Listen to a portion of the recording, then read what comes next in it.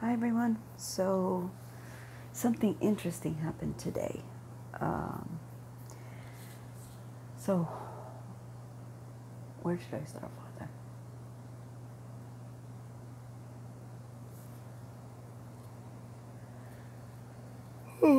Okay. So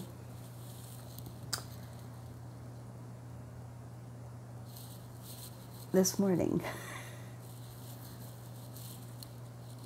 I didn't think I had to be at work at 9 o'clock. I thought I had to be at work at 10. So I had made the choice that I was going to go to the gym and I was going to go do these other things since I didn't have to be at work at 10. But God. So I didn't wait. I was gonna get up. And God said, no, just stay in bed for another half hour. I'm like, okay. So I did. And then I got up, I got dressed, and I headed out the door. And I was not thinking that I had to be at work early. So I was like completely nonchalant.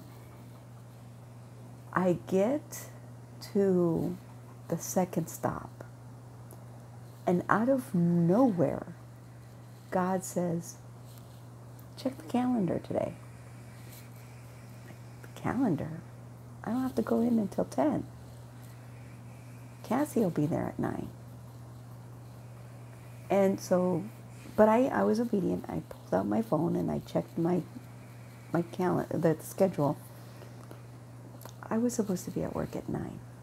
I wasn't going to look at the calendar until after. But God was like, no, don't go work out today.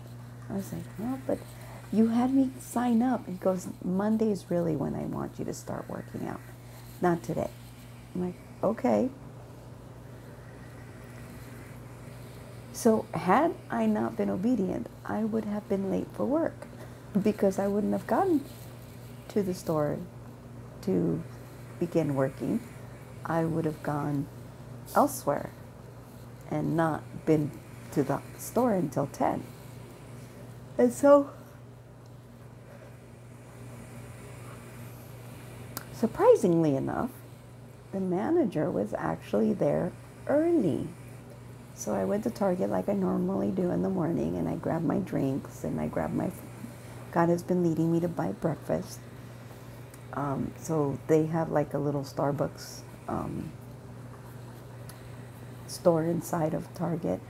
So I bought, they have these little like to-go snacks. It has boiled eggs, it has cheese, crackers, peanut butter, and dried fruit. Apricots, which are my favorite. And so he's been leading me to eat the last couple of days, and so I've been doing that. So I get to the store and the door's locked. And I was like, okay. So I sent a text to the manager and let him know that I was out front. And then I told him that I almost was late because I didn't think I had to be at work until 10. And so we went through our day. And now the competition, the cooking competition, we're supposed to be, the voting doesn't start until May, but we're supposed to be uploading things like pictures of meals that we're preparing. We're supposed to, have conversations about introducing ourselves to the people on the reason why we like cooking and things like that. And so Ben volunteered to be my taste tester for my meals. And I was like, okay, so I told him that I was going to bring him some food today. And so I brought it in. But God said, don't say anything. Wait for him to ask you for it. I'm like, okay. So I, kept doing my work. And finally, he goes, so did you bring the food? And I was like, oh, yeah, I did. I said, it's in the bag. I said, when you're ready to eat, just go ahead and take it. And then God was, so he was in the back kitchen making, doing the cheese and the prep for the day. And God led me to ask him what was in the white bag. And he goes, oh, it's a donut. And he goes, do you want it? You can have it. I was like, no, I'm okay. And he goes, no, go ahead, take it. He goes, I've already had one. I'm like, okay. But I didn't take it. I kept, doing my thing. And then I came back and he saw that I didn't take the bag. And so he grabbed the bag, rips the donut in half, and then hands me the bag. He goes, here, take it. I was like, okay, thank you. So at the end of the day, because when I'm supposed to be working, I'm working. I'm not going back there and talking to him or doing any of that. And so, but I wanted to know what he thought of the food that I made. And so the general manager sent me home early. And I was like, you do realize that I'm here through Rush, right? And he goes, you are? I'm like, yeah. But if you want me to go home, I'll go home. And he looked at the schedule and he's like, oh, we have so and so and so and so. I'm like, okay. If you don't need me, I'm out of here. I've got my hours.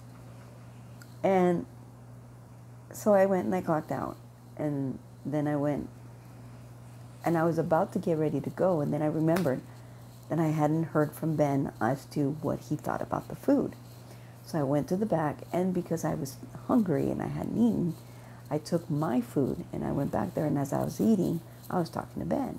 And so he was telling me, what he thought. And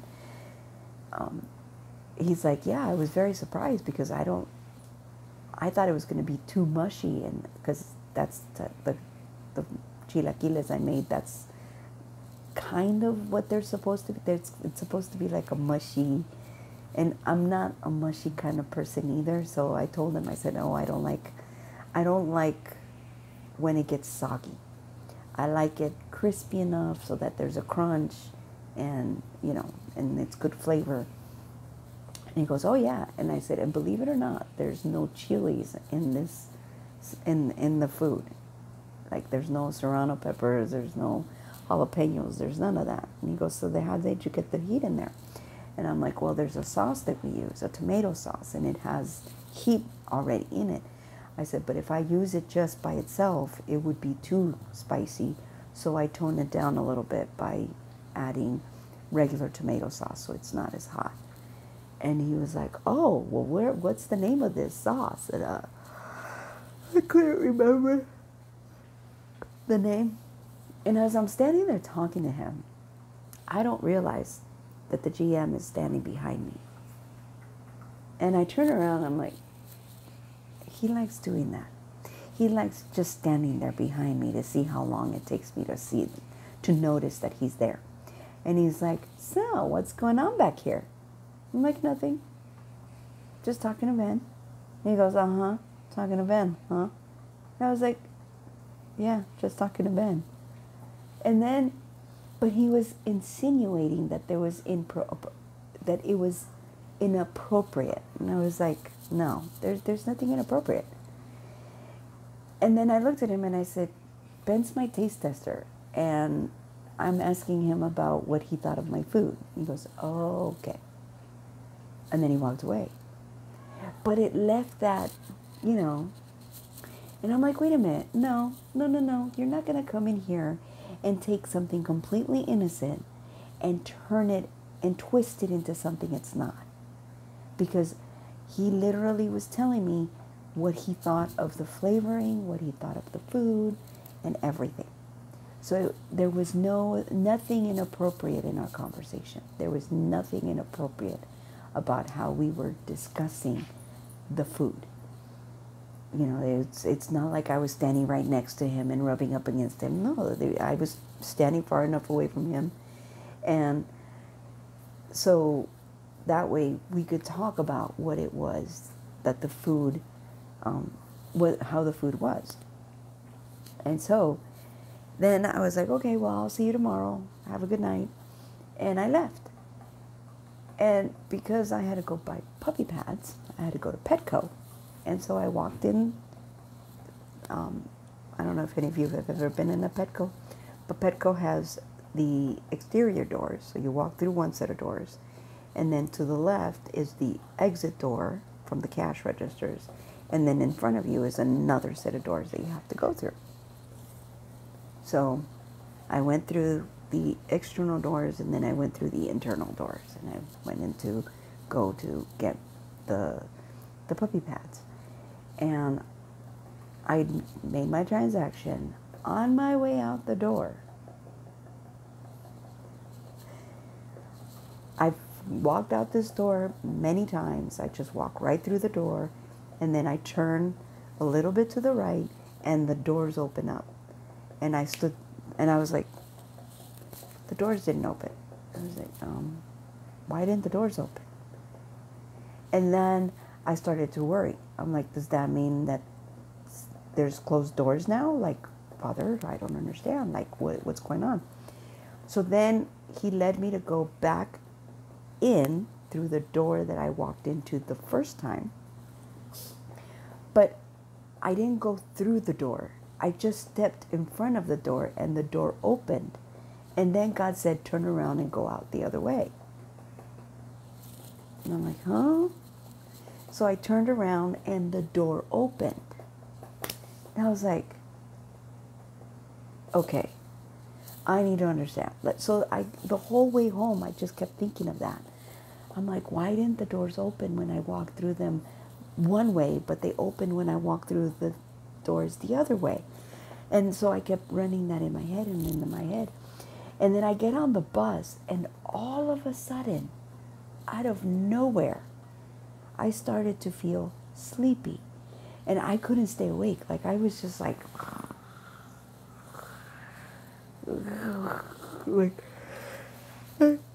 even right now, I want to go take a nap, or I want to go to sleep, because I was up quite a bit yesterday making the food, and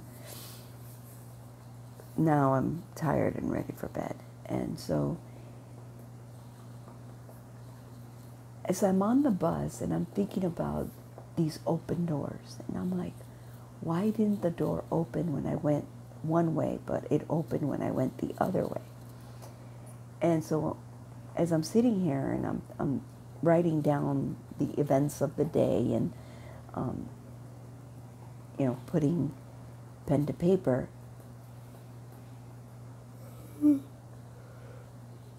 sorry guys, God leads me to look up doors that open, going in doors one way, but coming out the doors a different way. And I was like, okay, and I did a search, and he brought me to, and I'm going to go to 1 Corinthians chapter 16.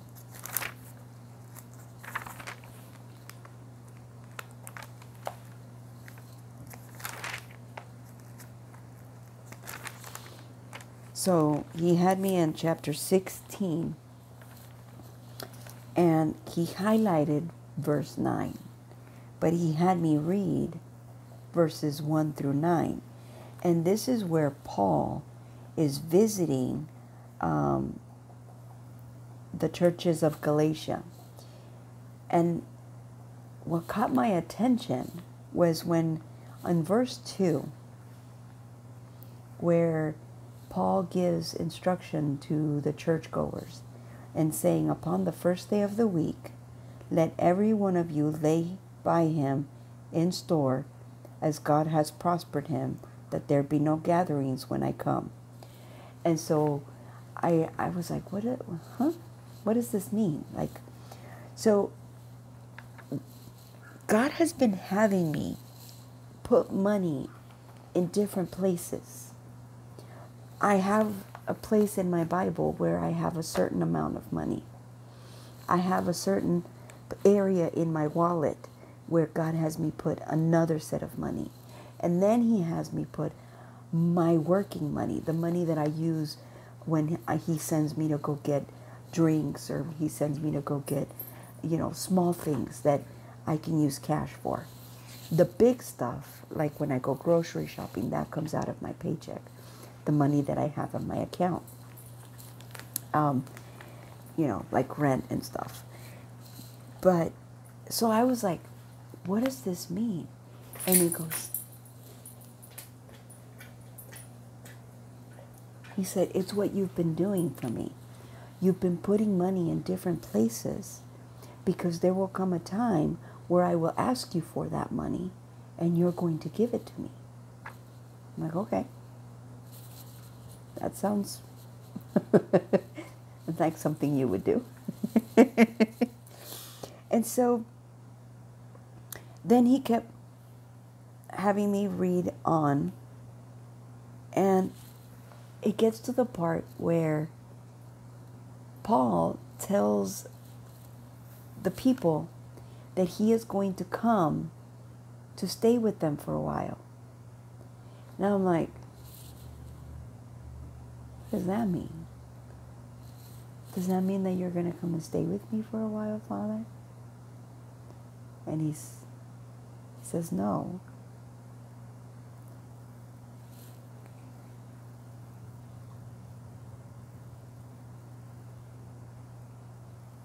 But he said, I am about to pass through your city, and I need you to be ready. Because when I come through, your blessings will be here. And I was like, oh, okay. He's in my neighborhood, but he's about to pass over my home. And once he passes over my home, he has already had me anoint the house. He's had me anoint my dog. He's had me anoint myself. Because the things that are going to start to happen are going to be supernatural, and they're going to be miracles upon miracles upon miracles. He's been showing me the words miracles. He's been showing me speed. He's been showing me swiftly. He's been showing me recovery. He's been showing me restoration. He's been showing me. So, and the consistent wording is overwhelming. Like, I step out of the house and I see 5, 6 cars with vehicles with the word restoration on them. Or I see 7 or 8 other cars that say speed in different variations, fast, as soon as possible. In fact, there was a van that came here that parked next door to my space, to my room, and it said ASAP, as soon as possible. As soon as possible is here, in the blink of an eye.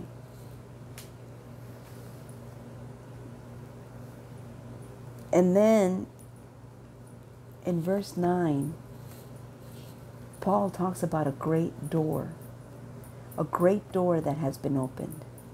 And I was like, Father, what kind of great door?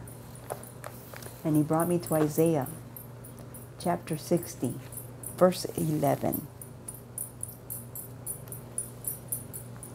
Therefore, the gates shall be open continually, and they will not shut, not night and not daytime.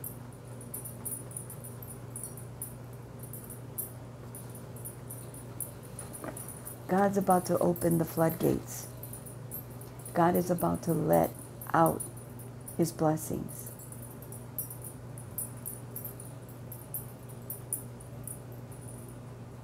Are you ready? Are you ready to receive the abundance of the kingdom? Are you ready to hear confirmations of the judgments being given out. For as we go up, those that have been against us will go down. And let's not rejoice over their downfall, but rejoice in the goodness of God.